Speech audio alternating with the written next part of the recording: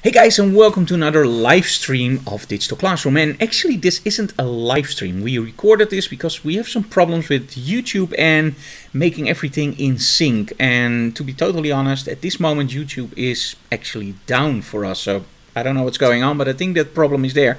So I recorded this on the hard drive and I will upload it later.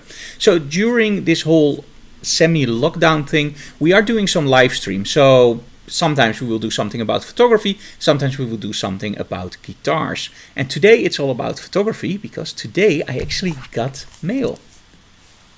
My new book. And it's about speedlights. It's a book that a few years ago I wrote a book called The Magic of the Small Strobe. And that was a really good book, but they asked me like, hey Frank, can you do an updated version of the book? Let me switch that camera over because then I can show you a little bit better. And I didn't want to do like an updated version of this book for the very simple reason, if you do an updated version, you're still actually reading the old book, but with new information. So what I decided is, you know what, let's just write a whole new book. So I started writing, and it's literally everything about the small strobe. So it's about what kind of batteries you use. Even lithium-ion batteries are discussed. What kind of modifiers. We have some tips therein from Martin Hogeboom, Joe McNally, Rick Salmon.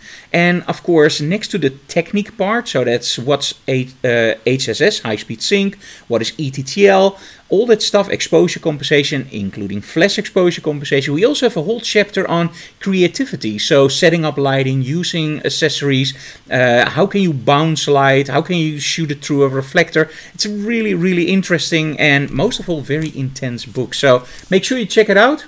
It's available now via our own store.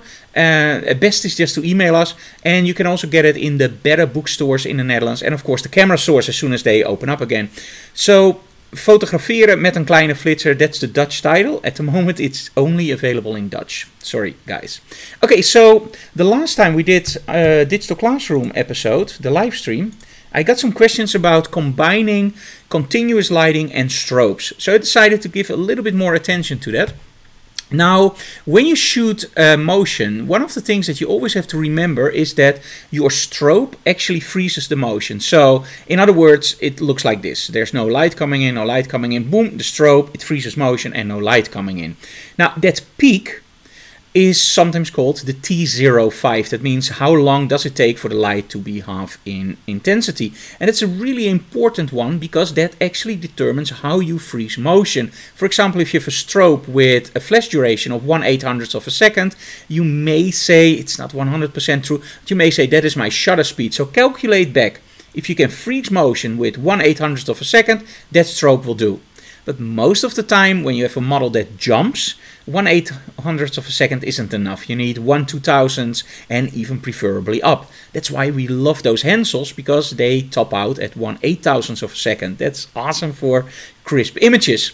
So one of the guys last time asked me like, hey Frank, but how do you combine ambient light or continuous lighting with that strobe? Well, continuous lighting is cumulative. I hope I pronounce it correct. Cumulative. It adds up. So in other words, as soon as you open up the shutter, it starts like this and it goes up, up, up, up, up.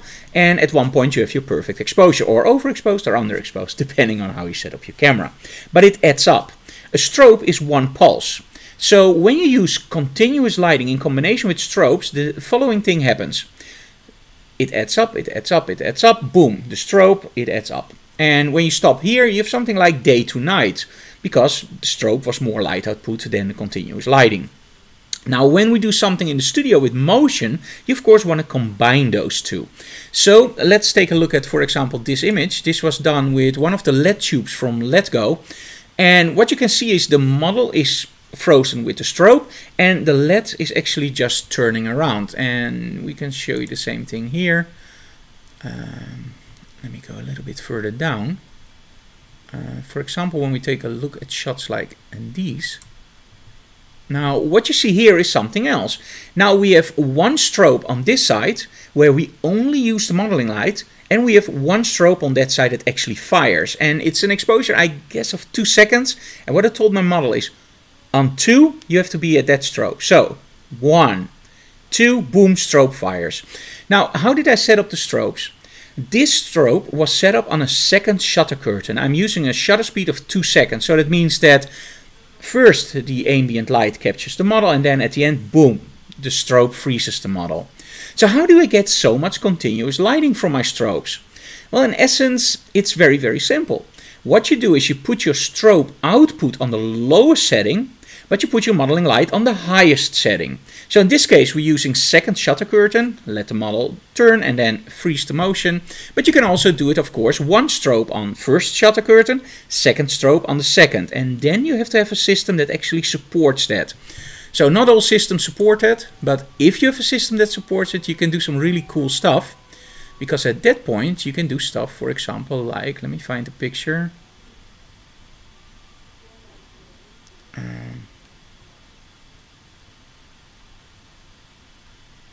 Okay, here we go. Okay, so the one on the left is actually the first time the strobe fires. The one on the right is the second one. And as you can also see here, I'm using another technique. I'm actually zooming in a little bit and I'm moving my lens just a little bit with the model. So normally when a model turns, she will start, for example, here. She turns, she turns, she turns, and she ends up here. Now, if you just leave your camera like this in one fixed position, what a lot of people do, you get an image similar to the one you saw before with the red. Now here, what you already see is that in the first image, I hope you can see my mouse pointer, in the first image the model is smaller than in the second image. And that means that I also used a little bit of zoom. Now when you also start to move your camera, you can actually make those two blend together, like here.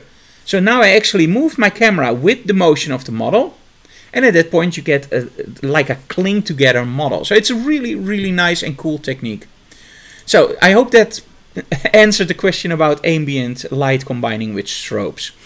Next time we will do another live stream, probably tomorrow, if we get everything in order with the audio sync, because for the next one we really need audio sync, because we're gonna just chop it up a little bit during the semi-lockdown.